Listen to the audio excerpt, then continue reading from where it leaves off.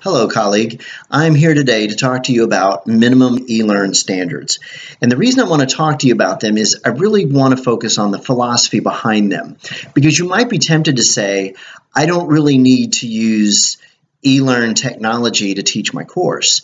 It's a traditional brick and mortar kind of class. It's not an online class. So why do I need to do online stuff?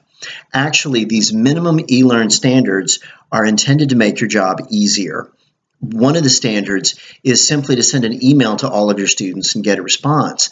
And the reason that helps you is it demonstrates to the students and your dean that if there's some kind of work stoppage, if the school is closed for a while, maybe from weather or something else, learning can still take place in your class.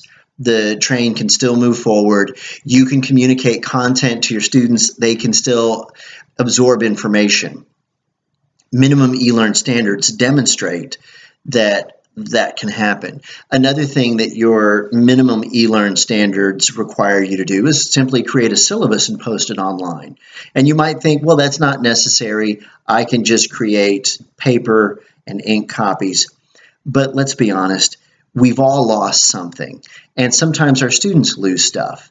And rather than have to go through a difficult conversation of a student saying they couldn't get the work done because they lost the syllabus, you have this to fall back on, that there's a syllabus located online that you've made your students aware of. And so it makes it easier for the student who does legitimately lose the syllabus. It makes it easier for you. These standards are really designed to make things better for everyone involved. Now, to see exactly what these three minimum standards are and how to complete them, the best way to do that is to go to your ELearn homepage. On the right side of that page, there will be something labeled Role, R-O-L-E.